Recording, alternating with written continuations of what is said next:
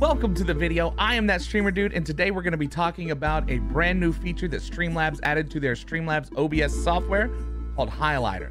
And what Highlighter is it's an integrated, I guess, widget. It's something integrated into Streamlabs OBS where you can take your clips, or you can take clips of videos and actually make them into a video that you can put up on YouTube or whatever. So it's not just limited to clips that you record during your stream or anything like that. You can actually record, say, Let's Plays or whatever YouTube videos that you're trying to put out and drag those clips into Highlighter and make your YouTube videos. A matter of fact, I'm going to be editing this entire video using this Highlighter feature in Streamlabs OBS. So we're going to find out if it works or not. The reason that I'm doing this video is not so much for creating highlights for Twitch clips, but I feel like there are a lot of people out there doing YouTube videos that are paying a monthly subscription for their editing software to do nothing more than what now is freely available through this Highlighter widget on Streamlabs OBS. I'm gonna call it a widget. I don't know what it is. It's integrated into Streamlabs OBS. But I feel like there's a lot of you that are maybe making videos that you can just now use this free feature and save yourself a little bit of money. Now, before we dive into it, I have to mention that I am streaming over on Twitch every Monday, Wednesday, Friday from 9 p.m. to like 2 a.m. Central Standard Time. I would love to see you guys come around and say, hey, if that's something you feel like doing, swing over there and drop me a follow. Now, admittedly, I am doing a couple things in this video. Essentially what I'm doing is I'm treating it like a live stream. Things that I am doing, like cueing the overlay that you just saw, is coming from my Stream Deck. So I'm treating it like a live stream and everything is done live, because there are a couple features that are not available, obviously, through Highlighter that they say would be available through Adobe Premiere. They're not trying to sell you a competitor to Adobe Premiere or some of these other more complex editing softwares. But what you are able to do is piece some things together, do transitions, and actually have a really high quality video by the time it's all said and done. Of all that, let's go ahead and dive into the brass tacks. So here we are on Streamlabs OBS. I'm going to go ahead and preface this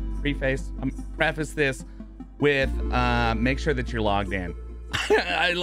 I struggled to find the feature for the longest time because I don't use Streamlabs OBS. I wasn't logged into it, and it's not going to show up unless you're logged in. If you want to be logged in, make sure you click this cogwheel and log in with it, okay? So once you log in, you're going to see this thing right over here on the side that looks like, what do you even call these things? The movie slapper. I'm going to call it the movie slapper. So that is your Highlighter tab. So when you click on there, you get greeted with the ability to either add clips, or there will be clips here for you, because this is integrated with what's called the stream replay buffer, I believe. So it may give you, the first time you click on this, it may ask you to enable the replay buffer. And essentially what the replay buffer is, let me see if I can find it here real quick. Was that just on general? The replay buffer, you want to go ahead and enable automatically start replay buffer when streaming. And then I forget where you actually find the replay buffer on top of that. Oh, it's in video, it's in stream, it's in this place right here, output. Enable your replay buffer, okay? So once you have that, it'll allow you to use this Highlighter function. So if you want to use the replay buffer, there's a lot of other videos out there about that, but essentially what it does is it allows you to set an amount of time for your stream where if something amazing happens, you can click that button and it will save, say, the last 20 or 30 seconds, and just go ahead and create a clip and save it to wherever you said you wanted to save it. And then those will show up in here. You can piece it all together and make yourself a nice looking YouTube video out of it. But what I'm going to do today is I'm not going to use any videos from stream or anything like that. I'm going to go ahead and piece together little pieces of gameplay that I have from my other YouTube channel, and we're going to see how this all comes out. So what you can do is you can either click here and add a clip, or you can click and drag clips from another place. So what I'm going to do is go ahead and just grab a couple of clips. Let me see. I don't even know what I should put together. So here's a couple of clips from where I played Ark. I'll go ahead and add these in here. And you can also add your intros and outros and that kind of stuff. So I'm going to grab my intro, and I'll go ahead and grab an outro, and it should throw it all right here. But what exactly is Highlighter going to give you the ability to do? There's a lot of things that are missing, and we'll talk about that at the end if you're trying to make complex videos. But if you're just trying to throw together some Let's Plays or a video like this, I think that it can work really well as long as you're recording in segments that you can piece together, because this allows you to put transitions. It allows you to do a lot of cool things. But again, at the end of the video, we'll talk about things that are maybe missing that could maybe be added. I don't really know. Listen, I don't create software, but maybe it could be added to make this a little bit more useful for every situation. So what you'll notice is normally there pops up a preview right here, and I'm not sure why there's not one right now, but if you double click here, you'll get a preview of your video. And so if I click, it should start playing the video here in the background so that you can see exactly what it is that you're working with, right? What you can do with this highlighter is go ahead and trim to certain areas of your clip. So for instance, if I wanted this to start right here, then I could go ahead and stop it. I can drag this to here, and that's where it'll start. If at the very end, I need it to stop at a specific point, then I can drag it to wherever I need it to stop, and then I can go ahead and drag that. So we're gonna go ahead and just have this trimmed down clip that's got all the extra stuff at the start and the awkward parts at the start and the end, and we'll have it trimmed down to go through to the rest of our clips, and we're gonna drag and make whatever size we want these clips to be. And once we have everything perfect there, we'll go to the side here where we can choose our transition type. So they have several different ones. I think the one that obviously will be a little less in your face is something like a fade. I like the slides, but you can choose what kind of transition you want. You can even have no transition, and then you get to set your transition duration as well. And it defaults to 1 second, which is pretty good, but if you want a super long transition, you can set it that way. If you want a super short transition, you can do that as well. The other thing that you can do that is really helpful, whether it be highlight video or just like piecing together a Let's Play or whatever, is adding background music. Now, you do want to make sure that your background music is YouTube safe. But streamer dude, where do I get YouTube safe street video music? I'll show you. I'm glad you asked. Link on over to YouTube and click on your channel picture and go down to YouTube Studio. And then on the left-hand side here, you're going to see your audio library. There's actually a ton of free to use music here that you don't have to worry about copyright strikes or DMCA. You can filter by sound effects. You can do free music. You should be able to filter by genre, the whole 9 yards. So you can go in here and find a song that you like and throw it on your video, just as easy as coming in here and choosing your music file. So you would save it from YouTube to wherever you want, and then come in here, browse, put it in your music file, and then you can set the music volume. So I think I usually like music pretty low in the background, and from what I've tested on this, you probably want to set it around 10%. Once you've come in and trimmed all your clips down to the size that you want them, and you set your transition type, duration, put your background music in, and set the volume, it's as simple as just hitting export, and it'll start the export process to save it to your computer.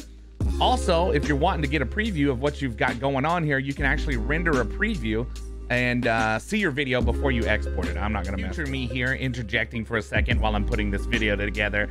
I should mention that the order that you drag your clips in, this is the order that it's all gonna go together. I know that seems kind of self-explanatory. Also, dude, yeah, check out my blue light blocking glasses. I'm so embarrassed.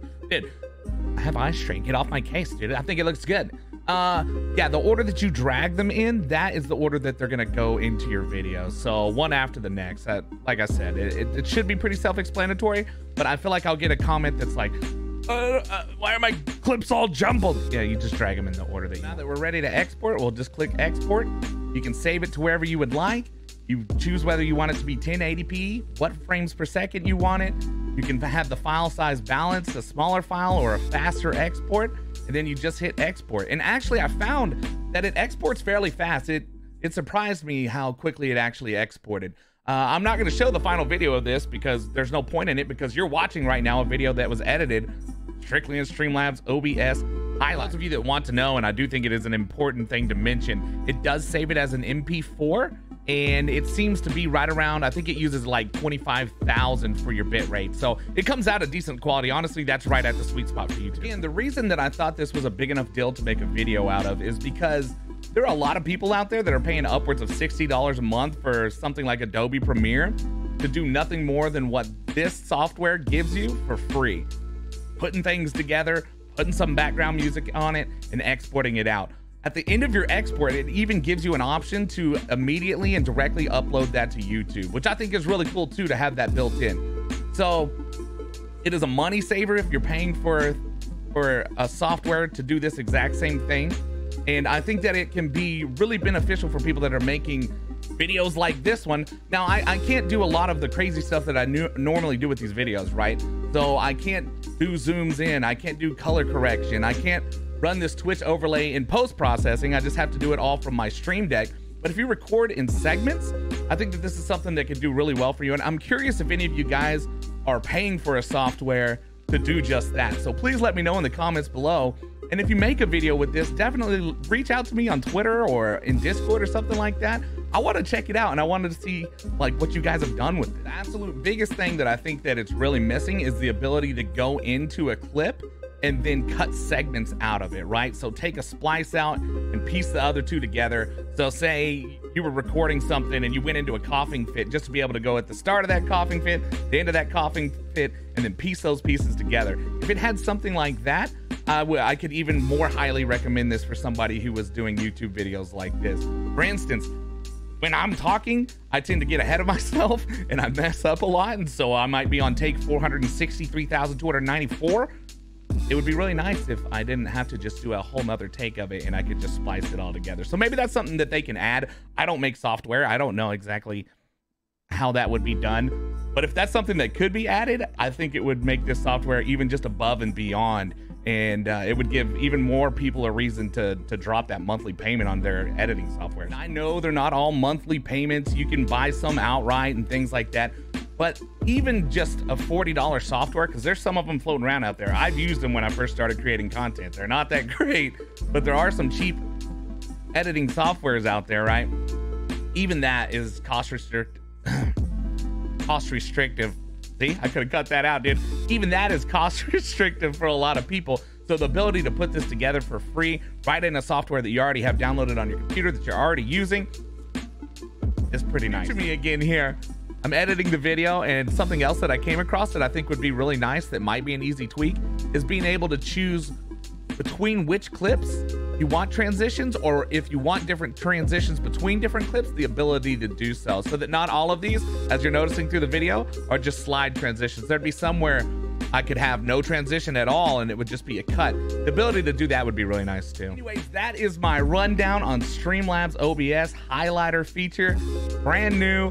Let me know what you guys think of it. I'm gonna do some videos real soon on alerts, and I really want to dive into alerts. I want to go the Streamlabs edition. I want to go the Stream Elements edition. And if there's anything else you guys can think of that you want me to do a video of, just leave it in the comments below. Leave me a thumbs up on this video because it helps immensely, and drop me a sub if you're interested in learning about all things content creation, things that I have learned over my 5-year content creation career thus far. Being on Twitch every Monday, Wednesday, Friday from 9 p.m. to 2 a.m. Central Standard Time, usually later on Fridays. Would love to see you guys there. Till next time. See you later, dudes.